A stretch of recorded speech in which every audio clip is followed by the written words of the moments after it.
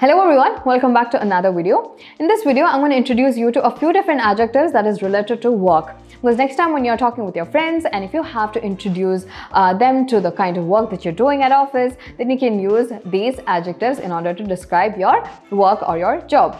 Now, the first one is challenging. Challenging is a word that you can use when your work is extremely difficult, but at the same time, it's achievable. So it should not be a work that is, almost difficult to a point that it's impossible to achieve. So when it's achievable, but still if it's difficult, then you can say your work is challenging. So say my work as a content creator is extremely challenging because coming up with interesting and unique content every single week is not a joke. So that is one way you can use the word challenging. The second one is demanding. Demanding, as the word suggests, any work that involves or that demands your skills or your time or your effort is called demanding. So you can describe a work that is, say, if you're a doctor, then you can say my work or my job is extremely demanding. Being a doctor is such a demanding task because you always have to be in the hospital, you always have to be alert and be there in the hospital if they call you. You might have to work in the weekends. So that sort of a job is called demanding. Then the third one is clerical.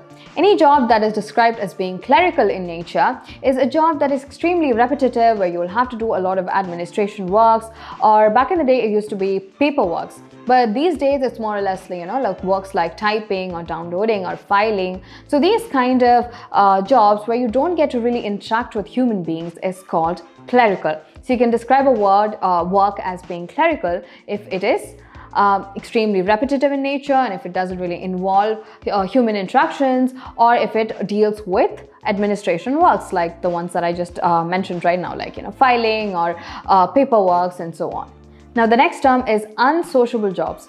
When somebody says that they have an unsociable job, then that means they're working during unfriendly hours, say at night or during the weekends and so on, where they don't really get to meet people a lot, or when they're isolated at work because it's during the weekends when nobody really comes, or it's during the night when everybody is asleep. So if you're a watchman or if you're say a security, then you can, if you work for the security team, then you can say you have an unsociable job.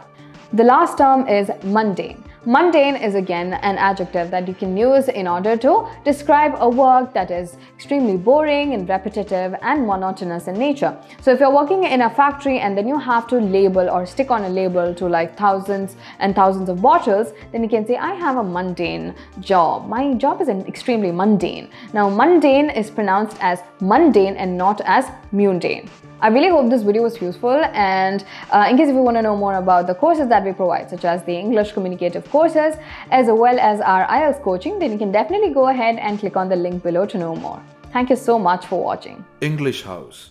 English at your fingertips.